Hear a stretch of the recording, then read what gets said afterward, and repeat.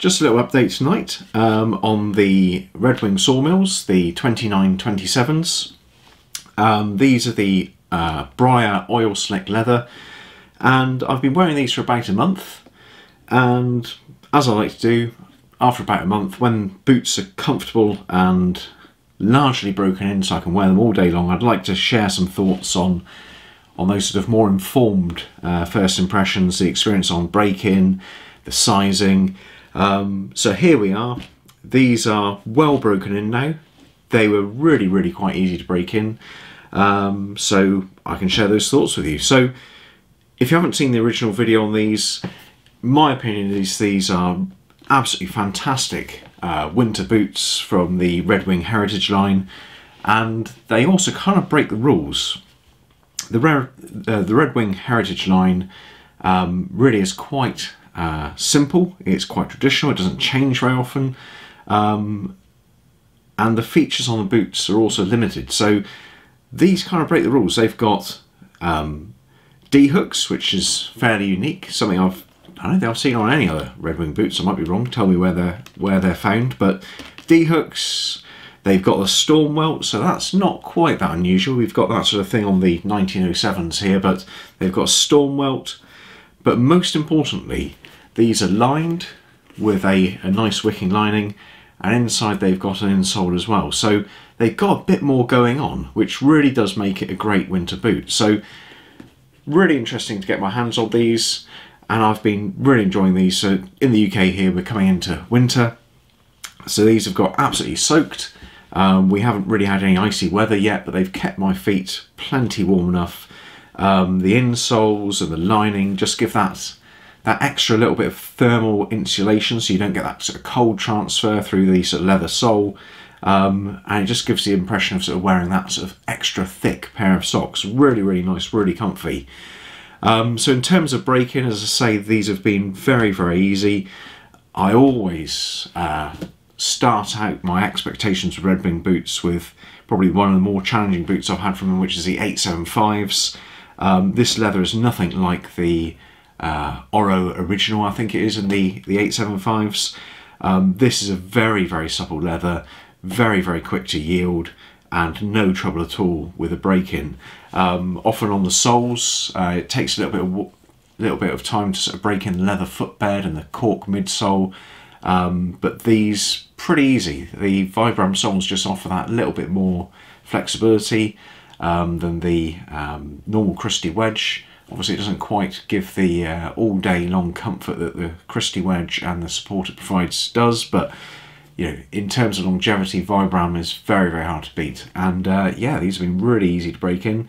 In terms of break-in, my technique, you've heard it before I'm sure, I always go from the approach of little and often. So if you've got new boots and you think you're going to wear them all day long on the first day, go for it, but you're going to have blisters and you're not going to wear those boots for a couple of days whilst your feet recover. So I always try and wear them around the house for a bit, just get them broken in, so not doing huge miles or anything like that, just little and often, break them in, and then they'll soon be ready for you to go on that hike.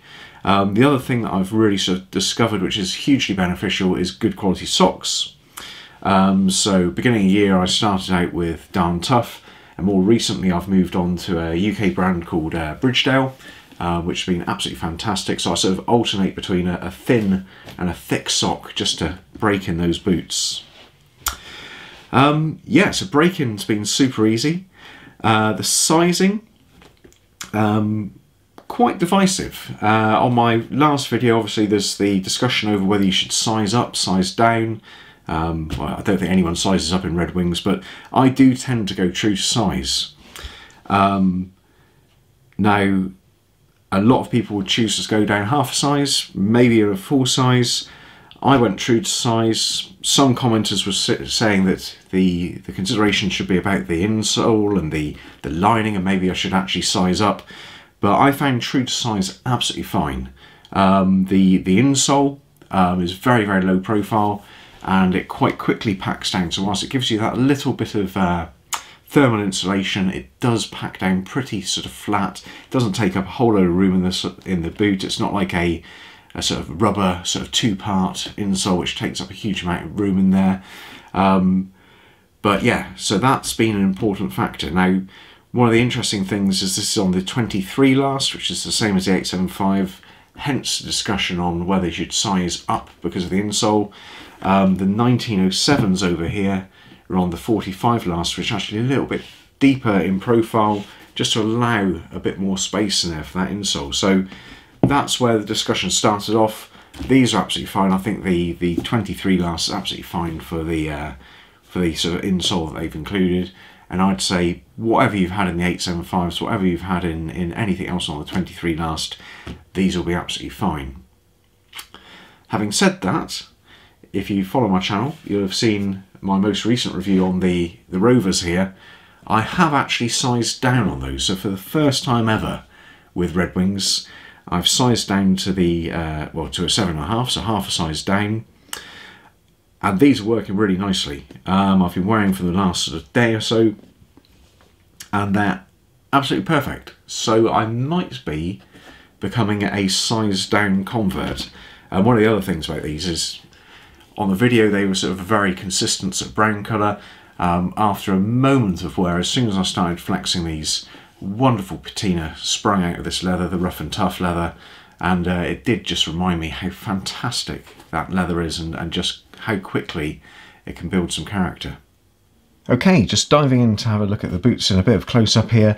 You can see that the Briar Oil Slick leather's picking up a slight patina, only very gentle, still plenty oily.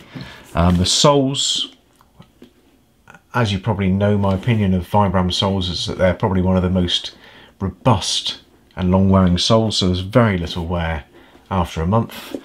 These will be good for many years, to be honest. They're such a great sole. Very, very rugged. I think the only downside of them is if you stand in mud or anything less pleasant, it's a bit of a nightmare to get it out that tread, but a great sole apart from that. Obviously you've got the storm welt on these, and one of the things I really like about these, and probably just sets them apart from most other Red Wing boots, and I couldn't quite put my finger on it when I was first looking at them, but the fact they've used a black stitch around the toe here, it makes them look completely different.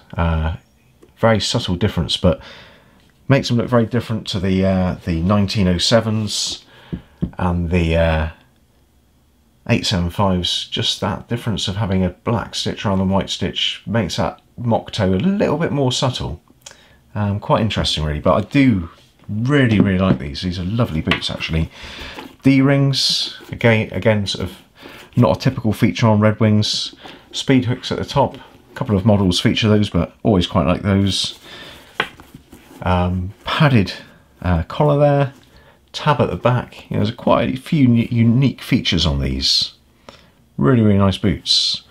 Just taking a very quick look on the inside. This boot here has got the laces out, so you can see nicely lined throughout. You've got that wool insole, super low profile, offering a little bit of a thermal benefit, but not really packing out the boot at all. So yeah, really nice.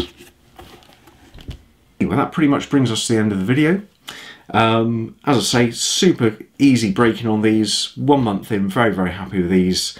I think this will be a really good winter companion. So wet weather, cold weather, they've got it all. I really like these, and they've actually sort of leveled up the heritage line. I think with these, I think these are a really great boot actually.